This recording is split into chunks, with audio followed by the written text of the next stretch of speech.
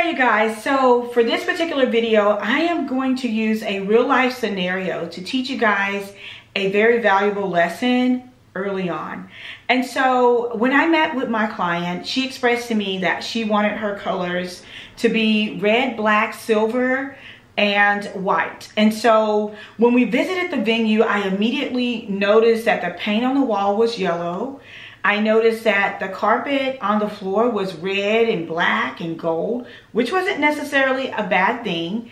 And I also noticed that the chairs were very nice chairs for an event venue. And they were like more of a deep cranberry maroonish color with gold legs. But what I kept in my mind was that my client wanted black, white, red, and silver. And so this brings me to point number one. And that is, to get with your client and to get a keen understanding of the vision that they have in mind. And figure out right away if any parts of that vision is tweakable or workable or changeable. And so the first thing I presented to her was that number one, the walls were yellow. Number two, the carpet was red, black, and gold. And number three, the chairs were cranberry and gold. And so with that being said, I knew that we would either have to drape the entire room, we would have to come up with a complete dance floor or a faux floor to cover the carpet, or we would also have to change the chairs for the venue. And so upon meeting with my client, of course, I presented all three of these ideas to her, but I also presented more of a budget-friendly idea, and that was to use what we had, to utilize what we had, and to change only what was necessary. And so as you guys can see, the walls were yellow, the carpet was red, the chairs were cranberry and gold, and her colors were black, white, silver, and red. And so the first thing I suggested was that she took away the white. Because of the bold colors in the room, I didn't feel like white would flow as well as, perhaps the gold, the blacks, and the red with the way that the space was already decorated. So I asked her how much she loved the white. She wasn't absolutely in love with the white. As a matter of fact, the bridesmaids and the flower girl dresses were black. And so taking away the white was not really a big deal, as she would be wearing white herself. And so that was the first suggestion that I made. The second thing was, when you see something in a room, try to visualize what the room would look like if that major thing went away. So for me, the major thing was the yellow paint on the wall. I knew that that wasn't anything that draping couldn't fix. And so I visualized what I would want that room to look like if the room was completely blacked out with black drapes. It didn't really take a lot of swags or a lot of, really intricate designs. I just wanted simple black draping. And when I envisioned the room fully enclosed with black drapes, I knew that I needed some uplights. And so I added in the uplights, added in the black drapes. We kept the carpet and we kept the chairs with the cranberry color and the gold legs. And the reason we did that is because I felt like the budget was better allocated with using it to drape the walls. I felt like you would get a bigger effect. And so that would be my number two recommendation for you. And that is to spend the money where you're going to get the biggest bang for your buck, or where you're going to get the biggest effect. And so for me, that was going to be the draping. I wanted to put the money in that area. I knew I could kind of make the carpet disappear with black linens and things of that nature. And red was also a part of her color scheme. So having that red was not like just totally out of the question. It actually added a little bit of ambiance to our space. And so my number two recommendation again would be to spend your money or allocate the budget where it's going to have the biggest impact. So whether that's going to be, to me, the floor kind of disappears once you add chairs and linens and things of that nature, and you dim the lights, the floor will kind of disappear. But the walls are going to be present in every single photo. And so I wanted to make sure that the walls and the lighting was going to be where we place most of our emphasis in terms of designing the overall space. And so that is where we opted to allocate the budget in order to bring her vision into fruition. And my third and final point is this, and that is to find small touches that you can incorporate that will tie the entire theme together. Okay? Find small touches, small, inexpensive touches that you can incorporate that will tie the entire theme together. And so for me, that was adding in the maroon or cranberry colored napkins, because the chairs were a maroon cranberry color. We had the red napkins, we had the black linens, and the beautiful red centerpieces. But tying in that cranberry napkin was absolutely the cherry on top. It tied in the chairs, even though the cranberry and reds, to me, you know, they are of the same color family. It kind of blends, you know, things don't have to be matchy-matchy, but just adding in that pop of cranberry / maroon in the napkin made all the difference. And it even tied into the menu cards, it tied into the chairs, and it just looked like a complete work of art. It looked like you meant for it to be that way.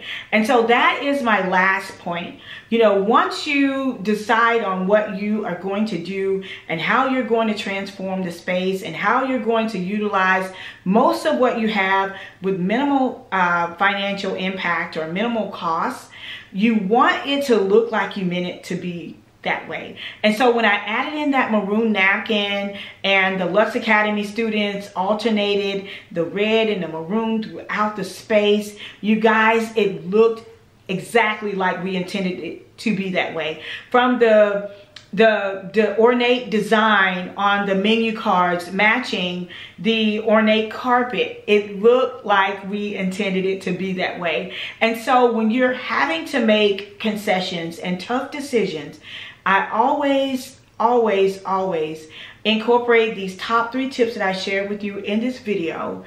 And once you put that cherry on top, before you tie that bow, you look at the entire design and ask yourself, does it look like I meant it for it to look this way? And if it does, you have a winner. If not, make some adjustments and move forward.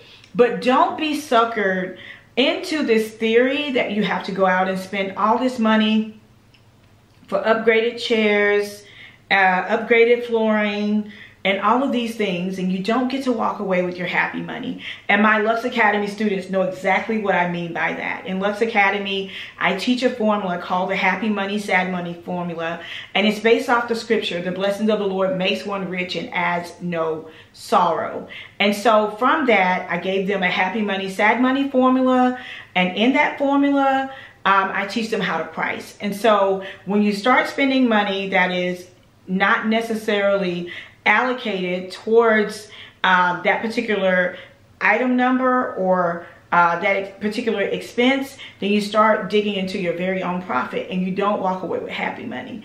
And so this is a way that both you and your client can be happy with the final results by using what you have in your hands and only making the changes that have the biggest impact. So again, as a reminder, here is what the venue looked like before. The yellow walls, the flooring, it's very spacious, very big. I absolutely love that aspect of it. The only thing that we had to absolutely change was to cover up the walls to make that space a little bit more conducive to what my client wanted for her theme and for her event. So the students of Lux Academy designed this event along with me. They did an incredible job. If you guys would like to join us, visit me at luxacademy.online. I teach classes both online and in person. And here is what it looks like after. I'm going to give you guys some music for your listening pleasure. You are the reason why I make it through. I can't live without you, breathe without you. Hey, you are the only one, yeah, that is true. I can't live without you, breathe without you. Oh, I believe in you and me together, you and me always, forever. Yeah, I promise I'll be there. Oh, I will give you everything, whatever. Turn my back on you, no, never. Yeah, I promise I'll be there. 'Cause you're my number one. You are my number one. Comparable to none. What you are. You are my number one. You are my number one. Comparable to none. What you are.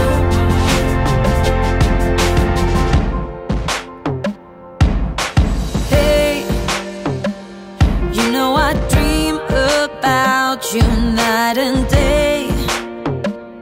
I can't live without you, breathe without you. Hey, even if you are 100 miles away, I can't live without you, breathe. Oh, I believe in you and me together, you and me always, forever.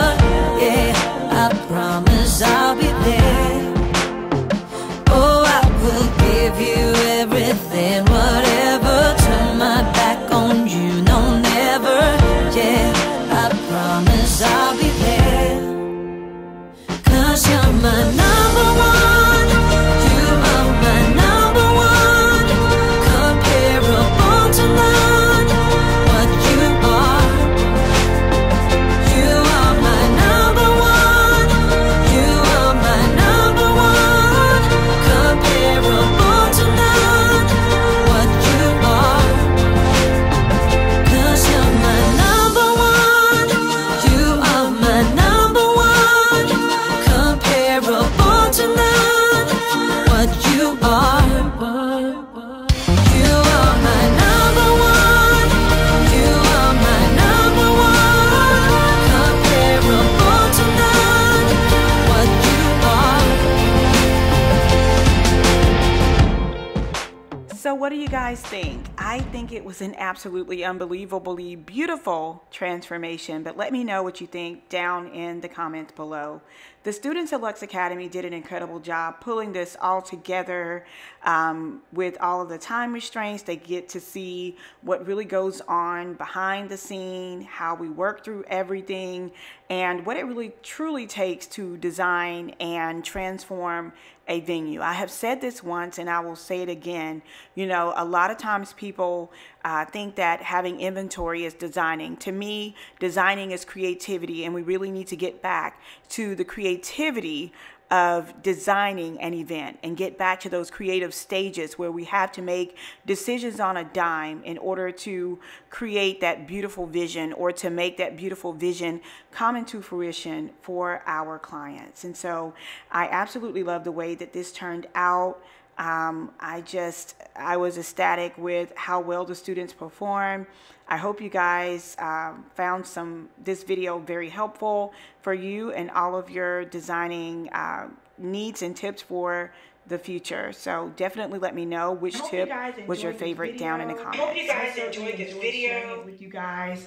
Thank you so much for watching. Be sure to like, comment, and subscribe. Until next time, it's Melanie with Living Luxuriously for Less. Cheers!